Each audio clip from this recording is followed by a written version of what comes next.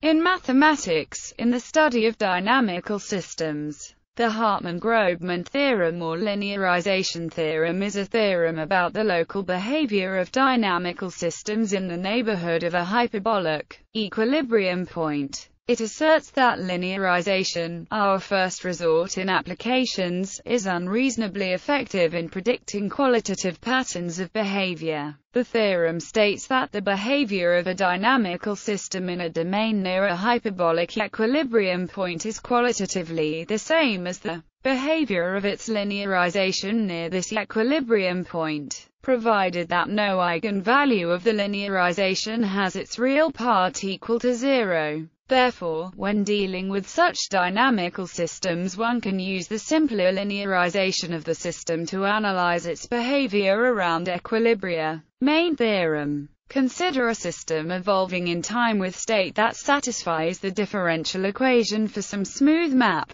Suppose the map has a hyperbolic equilibrium state, that is, and the Jacobian matrix of its state has no eigenvalue with real part equal to 0. Then there exists a neighborhood of the equilibrium and a homeomorphism, such that in the neighborhood the flow of is topologically conjugate by the continuous map to the flow of its linearization. Even for infinitely differentiable maps, the homeomorphism need not to be smooth, nor even locally Lipschitz. However, it turns out to be Holder continuous, with an exponent depending on the constant of hyperbolicity of. The Hartman-Grobman theorem has been extended to infinite-dimensional Banach spaces, non-autonomous systems, and to cater for the topological differences that occur when there are eigenvalues with 0 or near 0 real part. Example. The algebra necessary for this example is easily carried out by a web service that computes normal form coordinate transforms of systems if differential equations,